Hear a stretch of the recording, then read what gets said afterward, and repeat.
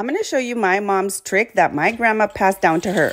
When boiling meat, and if you want the meat to be nice and tender, add 2 forks. And this is going to help the meat cook faster and tender. Now that the meat has been cooking for an hour and a half, I like to clean the foam. Then I add all the veggies: carrots, corn, potato, calabacitas mexicanas, repollo, y cilantro. Cover and cook for another 20 minutes or until all the veggies are done. Oh my God, and I was forgetting my salsa de molcajete. I quickly heat it up comal, get the foil paper, and I just wrap it up so it can start sweating. And don't overcook the vegetables because I don't like them soggy. Beautiful! Once you get this beautiful char, remove the stem and transfer them into the blender. Add chicken bouillon and don't overblend the salsa as well. Give it a few pulses. Nice and chunky. Perfect salsa for your caldo de res. Serve. And lots of cabbage for me. Limoncito, salsa estilo molcajete. Y listo! And enjoy. Oh my God, this tétano is so good.